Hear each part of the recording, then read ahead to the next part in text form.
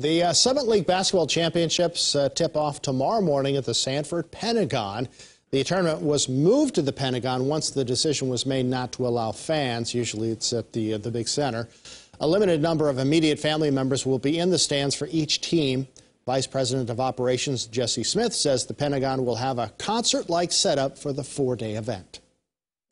Really using every square inch of the facility, especially back of house, to space out, do the testing, run practices, allow for stretching, and have space for TV to set up and have meals. The tournament starts tomorrow morning at 11:45 and continues through Tuesday. All four South Dakota teams will open play on Saturday. KELOLAND Media Group will have complete coverage of the Summit League Championships on air, online, and on our KELOLAND News app. We'll have live reports including highlights and reaction, live blogs during the SDSU and USD games, as well as we'll be live streaming the post-game press conferences for the local squads.